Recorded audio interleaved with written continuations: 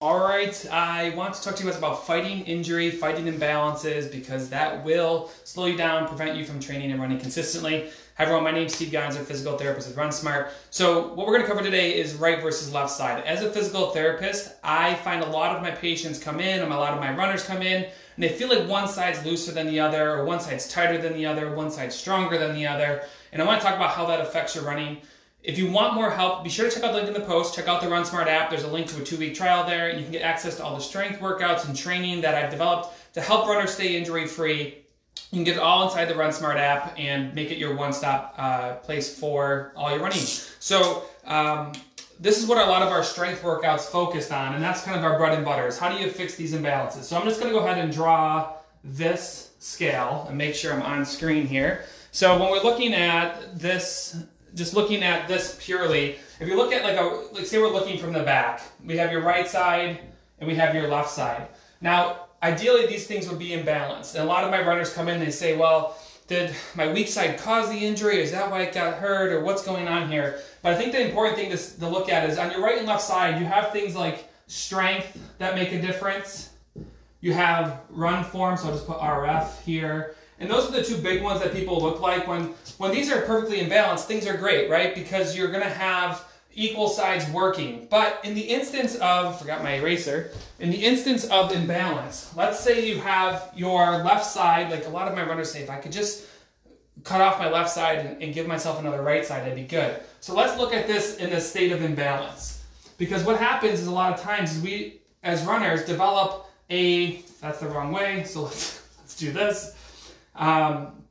Let's say your right side is stronger, your left side is weaker. What ends up happening is you can see a couple things happen here. So let's say this is the strong side and this is your weak side. What will end up happening is the strong side is either going to be one of two things. It's either going to overwork and get injured from doing too much work because it's going to have to carry the left side along. So imagine for a second if you're trying to run an 8-minute mile, but your left side's only strong enough for a 9-minute mile.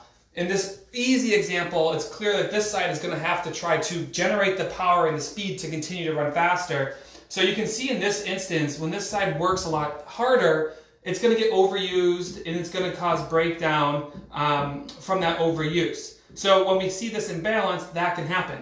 Now on the left side, it's weak. So you can also see the opposite thing happen. Yes, the right side can break down from being imbalanced, but also the weak side can get broken down because it can't keep up. So it fails, it's not able to keep up with the right side, it's weaker, so the tendons, the muscle, the joint breaks down. And the big thing here with the strength side or the flexibility side is that this imbalance does cause problems. And for my runners, you could be injured on the strong side or the weak side, it doesn't matter. The key thing is identifying what you need to do to fix it. And that's what we do. There's a link in the post to the RunSmart app with the strength workouts that I use with my patients and my runners. But when you're going to try to fix these things, the big thing that you have to get to fix this imbalance is I don't want to say isolating, because isolating is a bad word, because you don't want to necessarily isolate anything. You want to use things in chains, but you want to get to one leg. Because when you do a two-legged exercise, like a squat, squats are great. A lot of times I'll see like runners, they'll shift off and they'll squat onto the strong side, or they'll compensate. But you want to try to get to one leg and working on one leg strength, because let's say you're doing a squat in this scenario, the right leg's going to still try to overpower that right side. Unless you're in a mirror, or unless you're very conscious of it in your lunges and your squats, the right leg is just going to continue to be that power horse, that power side. So imagine if you get to one side, and let's say you get onto your left leg, and you take the right leg out of the mix, this left side is forced to do the work. And that's why we love one-legged exercise. This is what the focus is on the RunSmart app, is getting runners to 2 legs to 1 leg exercise to work on their balance and their strength. And then you get to isolate that one side of the body and use the muscle groups in a chain. So your core, your glutes, your balance, your quad, your ankle, and focus on that. But the big thing here is like you have to identify these imbalances. And sometimes it's as simple as just doing some exercise. Like this morning I was working out in my gym, and I'm like, wow, my left side is not keeping up. Like it's more tired when I do this exercise, or I'm more off balance.